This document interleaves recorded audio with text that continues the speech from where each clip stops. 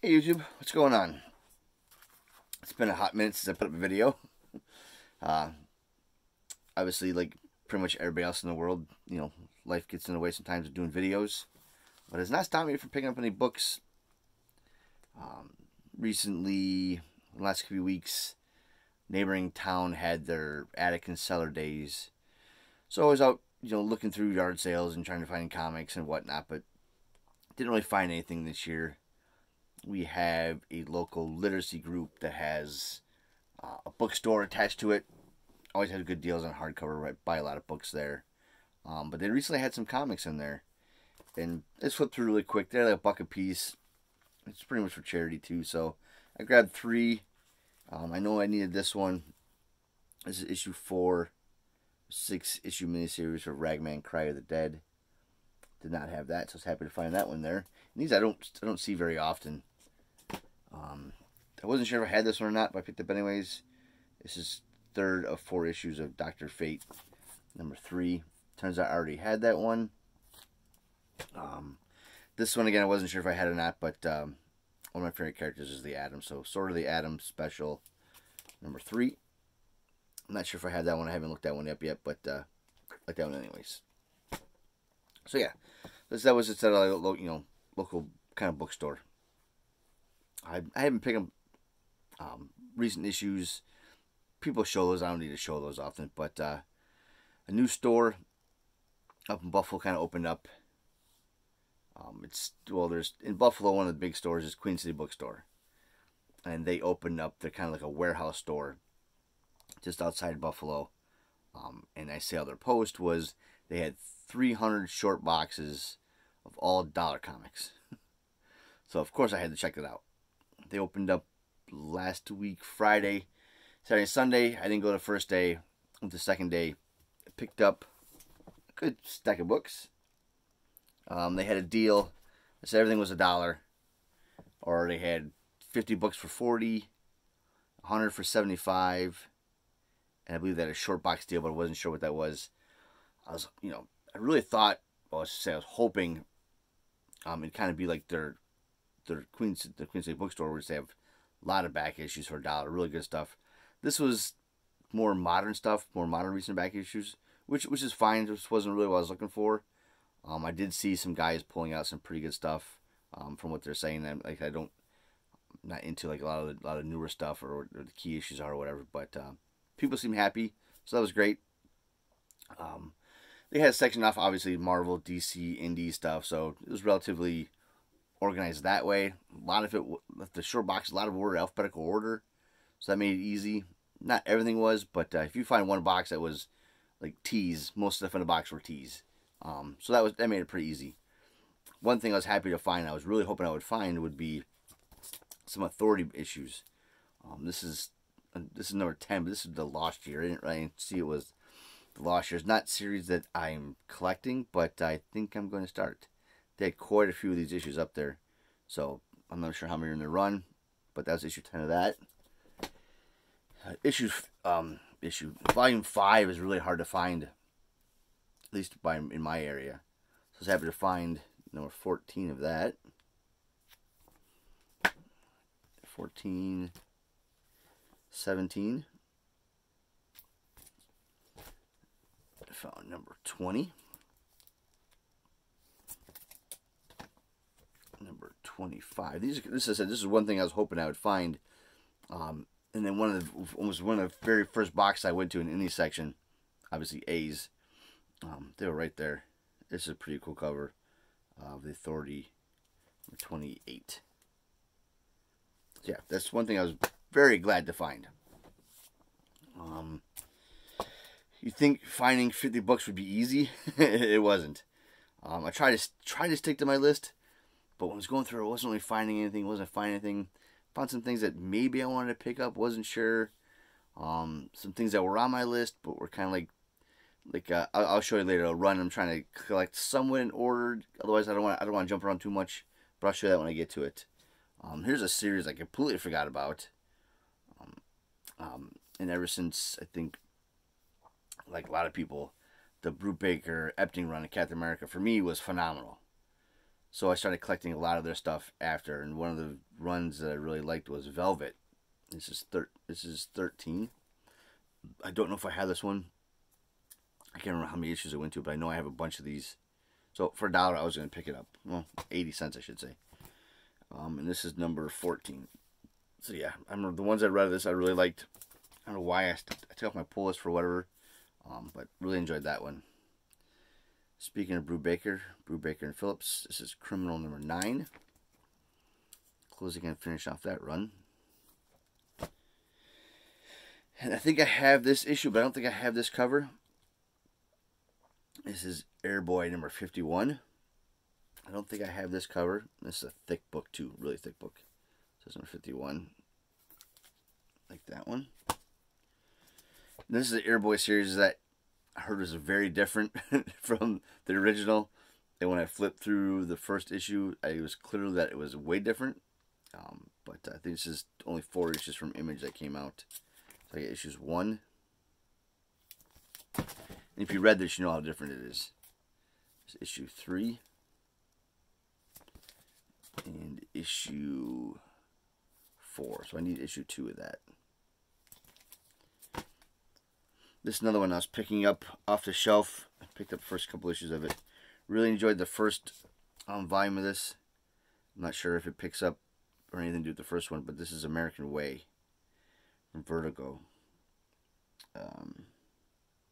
This is number 3.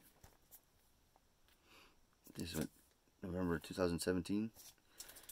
I think the first series was an 8-issue series I really liked. Number 4.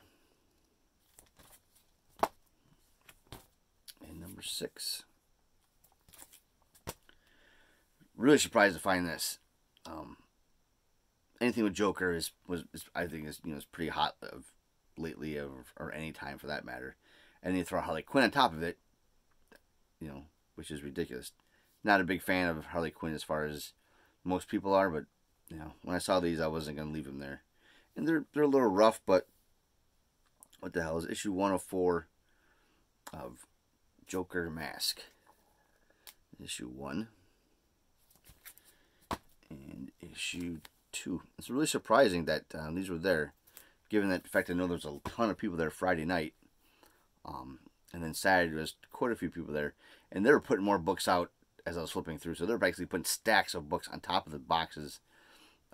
But I said a lot of newer stuff, which is what I said, which is fine. And I probably will go back and start hitting some stuff that over the last few years I haven't picked up, like the Fantastic Four run. There's a lot of Daredevil stuff I saw, so there's some stuff in there that I'm definitely interested.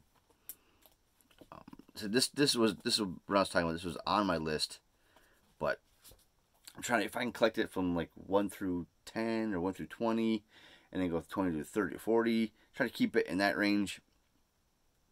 I don't see a lot of lower issues, so I don't really pick that much up. But I think I had 45 books, so I needed 5 more. So I just grabbed 5 issues I could, and turns out I only had 49. Needed 50, whatever. But so I grabbed 6 issues of this really quick, and this is the JLA. Number 68. This is the prelude to the Obsidian Age. They didn't have 69, which I kind of wish they did. But I picked up 68. This is 70. This is the Obsidian Age, The Hunt for Aquaman Part 2. Number 70. 71. I like that cover. So obviously I try to keep them in order. 72. 73. And 74. This is part 6. I don't know how many parts are there, but that's part 6. Now, I'm a sucker for anything with do with JSA. I always like the characters. I mean, I don't know a ton about them. I've read one full run that I have. Read that. So anything JSA, like obviously Hawkman and all the Dr. Midnight, Hourman. This is a Justice Society Returns All-Star Comics #1. It's from 1999. I like that. So I got JSA All-Stars #7. Mr. terrific. These are pretty thick books too. That's 7 of 8, and then I got 8 of 8. So going on with the JSA stuff, I was happy to find not only I found book 1, and then later in a box I found 2 and 3. Let's see how the orders go. This goes. There's book 1. Book 1 of Dr. Midnight. These are little prestige format, kind of thicker books. There's issue book 1 of 3, 2 of 3, and 3 of 3. Art's a little weird in this. Not gonna lie, I flipped through a little quick. So I'm hoping the story's good. But for 80 cents a piece, what the hell? I will always pick these books up for $1. I can't remember what issue this is. I'm not gonna open it up and look, but it's the issue of Super Friends. I always like picking those up for $1 or less. Starting to pick up some Avenger stuff, kind of like from the 80s and stuff, kind of the era that I like. Dr. Druid, Thor, She-Hulk, Black Knight. Kind of always like that team. Not the best team probably, but it's kind of like when I was collecting, so when I find those, I'll pick them up. And I just saw this and thought maybe it'd be a good read. Supersized Annual, number 17, The Avengers, The Evolutionary War. That looked pretty interesting. Got Steve Rogers as the captain there. So I'll give that a read. Picked up some Hulk issues. Not really particularly on my list, but I'm always trying to pick up the Peter David stuff when I can. At 374. 380. 382. And 388. So again, not on my list, but I don't have many, so it's not easy. It's kind of easy to remember which ones I have or don't have. Now on my rack over here, I do have a bunch of these Marvel. Was these from the 80s, 80, 45, little 4-issue miniseries. I don't have this one. I don't know. I see it all the time, but I always pass it over. This is the Iceman series. So this is number 2, 2 of 4, and 3 of 4. So I need to pick this up and the Firestar one. So I see them a lot. I just always pass them over. Don't see these very often for my run. Never find number 1. I don't think it exists because I never see it anywhere. Even mycomicshop.com or whatever, never find it. But just the Immortal Iron Fist, number 25. Love that cover. So I'm working on that run for a few years, but I said I never find number 1 ever. Marvel 2-in-1. I don't know sure this is a variant cover. So I know I don't have this one. I don't know if I have this issue or not. This is the newer run that came out recently. This is number 9. So I'm not sure if I have the regular issue, but I definitely don't have the variant. And I'm not a variant guy, but why not? This is a replacement. I bought this when it first came out. This is a Winter Soldier miniseries. Rick Remender. But reading it, my finger stuck to the cover and actually pulled the cover out. Pulled the color right out the cover. So I'll replace that one. And I think this is the series I heard was really good. It's a recent series. This is number 1 of the Winter Soldier. So yeah. Going along with Winter Soldier, why not pick up some Falcon stuff? So this came out a few years ago. Done the whole Marvel Legacy stuff. I know I have number 1. I might have number 2. But I always picked up 2 again. 2. Issue 3. Issue 4. Issue number 6. So I need number 5. And number 7. So yeah, why not? And then, obviously, you've probably seen some stuff I've done with my Defender stuff. I got some books from CJ. The only one I'm missing number is number 10 now. I'm still waiting for my income tax. But once I get my income tax, I will buy number 10. I finish off my Defenders run. And then, so anything with Defenders, I kind of enjoy. So they came out this Best Defense stuff a while back, and I didn't pick any stuff up. I know I have the Namor issue. So this is the Silver Surfer issue, obviously. It's a really sick cover. I like that. Like I said, I'm not really a big variant guy. But when I see 2 Captain America issues and 2 variants, and this is the Marvel Knights version. I don't know if there's a ratio of these or whatever, but this is Captain America number 4. The Marvel Knights variant. And this one is just phenomenal. This I don't know if it's I'm gonna pull it out because I think it's Max Lim. I think it did this cover. Let's see. Yeah, so Max Lim. It's the Battle Lines variant. I don't know what that means, but this is a sweet, sweet cover. I love that cover. For 80 cents, yes sir, all day. So yeah, I think they had originally had a $7 price tag on the bag, but got it for 80 cents. So yeah, that's all the books I picked up at that haul. Hope everybody's doing well out there. Seems everything's getting back to normal. Hockey's over with now for my son. The team didn't do as well as we kind of hoped. Last few games we played short some players. For instance, the last game we played, we lost 7-2, which you'd think was a blowout, but it was 3-2 going in the third period.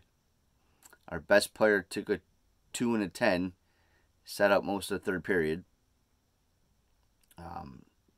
We had 9 skaters for the game, so take him out leaves us 8, and they had 20. So, needless to say, our boys and girls are pretty tired coming that third period. But my son didn't have a goal and assist that game. He finished with 5 points, 3 goals, 2 assists in 8 games. He actually scored 3 goals in the last 4 games, so he did pretty well. So normally for the past 4 years he's been playing defense. 4.5 years he's been playing defense, and this year he played left wing for the first time. So I thought he did pretty well. So that was fun. He's playing baseball now. Still pitching pretty good. Although coach doesn't pitch him as much as he would like.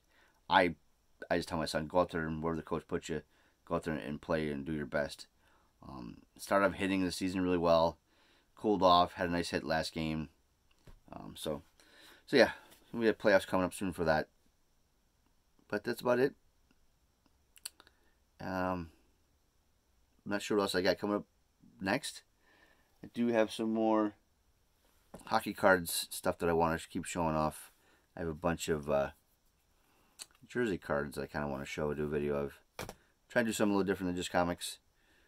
It's not really what the channel is, but or what I've typically done. But it's kind of stuff I like.